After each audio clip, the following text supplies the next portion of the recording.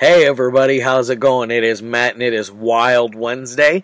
First and foremost, I do hope each and every one of you are having a great morning, evening, dawn, day, or dusk, all that lovely stuff, because life really is too short as is. Please do like, share, and subscribe. I love seeing each and every one of you every Monday through Friday, permitting my schedule and of course major holidays. I got, like yesterday, got a little out of hand with the schedule and I was unable to do a review for you guys, so hopefully you guys are okay with that. And then also do me a huge favor and check out the information in the description box. I got your brief synopsis, your starring casts, runtime of the cut I'm watching, director, MPAA rating, if there is one that exists, which, let's face it folks, most of the time, most of the movies I review do not have one. And then I have either a link for a trailer or a scene from the movie itself. It is very, very rare when I do not have one or the other. I try to give you a little bit of a bigger bite of the daily film to maybe it'll help you decide if you want to track down a copy or stream it or do whatever it is you do to watch movies. Maybe it'll help give you a bigger taste so you want to see it. Because today's is really good. It is 39 years old now. It's hard to believe. It is none other. This came out in 1982 and is none other than Frank Henenlotter's Basket Case. Yes, folks, this is a absolute beast of a movie. As you can see, I have double dipped it and I have both the DVD and the Blu-ray. This is the 20th anniversary DVD from Something Weird Video. I believe it is a, let me double check on it real quick. I believe it's a DVD-R. Whoop. Nope, it's an actual standard issue pressed DVD on that one. So if you don't want to upgrade to the Arrow Blu-ray, you can get this. It does have an audio commentary track, a couple other little features in there. Nothing of that can touch the Arrow Blu-ray that I'm about to show you, folks. This one right here, the Arrow Blu-ray, is absolutely stunning, and they did a very, very good job with this one. Like I said, here you see it's from Arrow. I'm going to set down that Something Weird one real quick. It is a standard issue pressed Blu-ray, just to let you know. It does have a reversible artwork with that newly commissioned type stuff right there. I'm not really too hip on it, so I went with the old original artwork on that. I do not have the snazzy slipcover one with it, but that is perfectly okay. It is, unfortunately, Arrow and MVD have decided to go with the ugly blue cases, so they're coming in that now instead of the old cool looking clear cases. So if you're not keen on the blue disc Blu-rays, blue cases, you're going to be disappointed. I definitely was in my when I got these in the mail. I was a little bummed. Now, what did we have on there for special features for that Arrow one? It has a ton of stuff. There's a couple hours worth of information on there. There's a making of featurette that's like an hour and 15 minutes. There is a Basket Case 3.5, which is Duane Bradley, our character played by Kevin Van Hentenryck. He reprises his role of Duane, and it's basically this documentarian crew is come and they found where both Duane and Belial are living, the Bradley boys, where they're living, and they're doing an interview, and in the middle of the end of the interview, Belial happens to attack them and blah blah blah, whatever. It's a fun little feature. I think it's like 10 minutes long, if that. You do have another interview with Kevin Van Hentenryck that is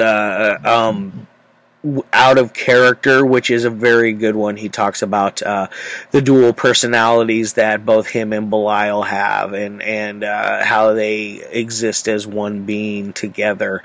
It's very interesting, and it talks about how you can notice little things here and there after you rewatched it over and over and over again that show his different, when Duane is in Belial mode and when Duane is in Duane mode, because Duane is even keel, nice, good, middle of the road, good guy, not a villain or anything like that. But anyways, as far as other special features go, you do have a Q&A session with Frank Henenlotter, Beverly Bonner, Kevin Van Hentenryck. I can't remember who else is the two twins, the nurse twins. They're on there. They have a nice little interview with them, which is fun, and they talk about their joy of working with their uncle. Frank Henenlotter. He almost said Kevin. Frank Henenlotter working with their uncle, which was always fun. There's a bunch of other stuff on here. There's some of the special features from this one that have ported over onto this as well. So it is packed to the gills. Like I said, there's a couple hours worth of entertainment in just special features alone. So if you are a fan of Basket Case, pick up this Arrow Blu-ray. It is the definitive release, and it's probably the best it will ever look, because it let's just face it, folks, this one here was a film to tape transfer, and this one here is a film transfer, so it is very pristine look to this one. It's got the nice little grain to it where it's supposed to be, and it has that glossy shine like it's supposed to be, not that waxy feel like some of the labels, some labels do when they cut corners, you know. They actually went out of their way and did a top-notch job with that. Now, that I got that out of the way, what exactly is this movie about? It's about a guy named Duane and his brother named Belial. You start off with Duane is going after a doctor person I forget exactly what the doctor's name is, but he has stopped by his office, and he's basically going through everything he can to make an appointment.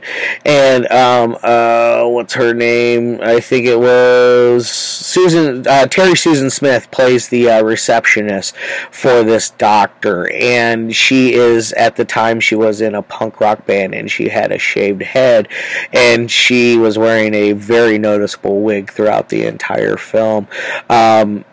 But she has some great boobs. You get to see them in here. I was quite pleased.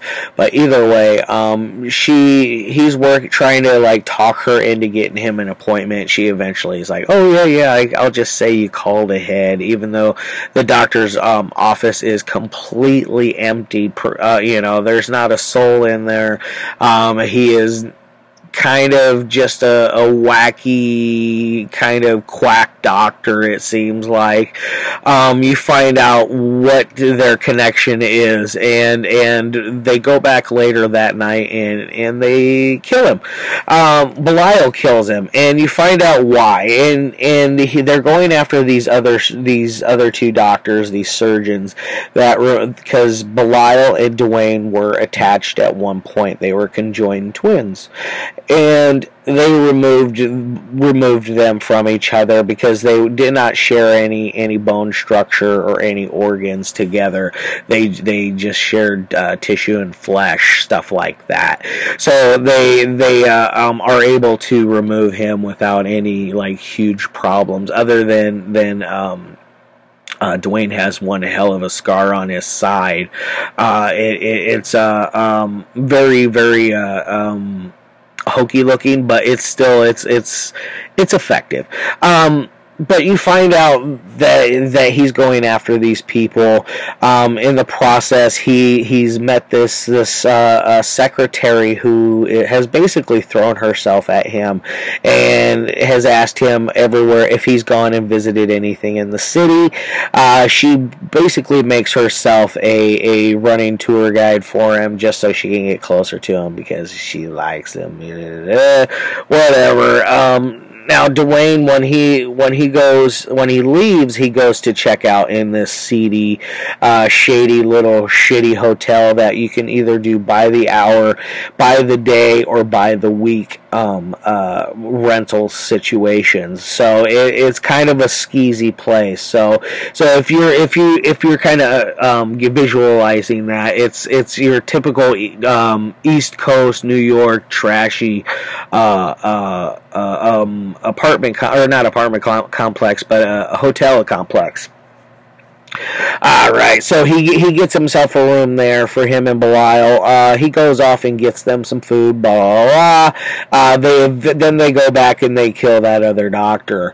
And then in the process, they steal files to find out where the third doctor is, because they've already killed the first one. They've just killed their second, and now they're going for their third. While things are going on, there's a neighbor that is very snoopy and is peeping through Duane's keyholes. He at one point even attempts to steal money, and Belial takes things into his own hands. Belial is definitely the aggressor. Duane is the pacifist. They're the complete yin and yang together. But where was I going? This guy, he's shady. He tries stealing stuff from him. He's constantly watching what Duane is doing and things like that. You have this other lady that he is interacting with, played by Beverly Bonner, who is I believe she's a lady of the night kind of girl. Either way, she has a lot of male suitors, and at one point you get to see both her and him cut loose in a bar, and you see him kind of like dropping the ball essentially on what's in the basket. And why is he carrying the basket everywhere? Oh, what's in the basket? That's what everybody's questions are. From is it the typewriter repair kit to is it clothes? What is it? What are you keeping in there? It's one of those things. And he's slipping up and telling her, oh, it's my brother Belial, and this and that. She's weirded out. They eventually go back home. She helps him get back into his apartment, and then eventually you go to her apartment, and Belial has made his way in there, and he gets a little handsy with her, and she freaks out like any normal person would. That's the kind of interaction he has. Like at one point, he goes after the nurse, and he slashes, or the receptionist, and he's like fondling her while she's asleep, because apparently she slept naked, which I was okay with that. What else do we got going on? There's lots and lots and lots of stuff going on here. There's a magical scene where Duane goes running through the streets of New York absolutely butt naked, or Tribeca, I believe, is where they filmed that at. Luckily, there was nobody around to call the police on them, because they were definitely filming guerrilla style, where they had no film permits or anything of that nature, which it really shows. But that's what makes it so much fun. And this budget, you never know it, but they made it for, like, I think he said $350,000 or $35,000. Let me double check real quick. I can't remember. Move your butt. Sorry, my dog is deciding he wants to push things over and be a part of the video. Either way, fun movie. How would I rate this one? On a 1 through 5 scale for a technical side, I would say this thing is a 4 out of 5. The character development works. There's never... I'd say the first 10 minutes of it, when you're first trying to get the feel for Duane's character, that's kind of when it's kind of slow, but it's easy to get past, because once you hit that 15-minute marker, it picks up, and it has a nice speed going along all throughout throughout the entire film. It never really lags. You have all these just brilliant scenes. You got a scene where somebody tries to steal Belial, or at least the basket that Belial is in. He gets himself nice and slashed up. You got all kinds of stuff going on here. I really hope that you guys go out of your way and check out Basket Case. I believe it's on Shudder, if memory serves me correct. So if you folks have Shudder, it might even be on Tubi. I've been surprised on a lot of the stuff Tubi carries. It's quite an impressive movie app. Just quality is just kind of shitty though. Anyways, but that's neither here nor there. Now, as far as an entertainment side goes, this thing is probably a 4 out of 5. Again, this is like a 7 or an 8 out of 10 kind of movie, in my opinion.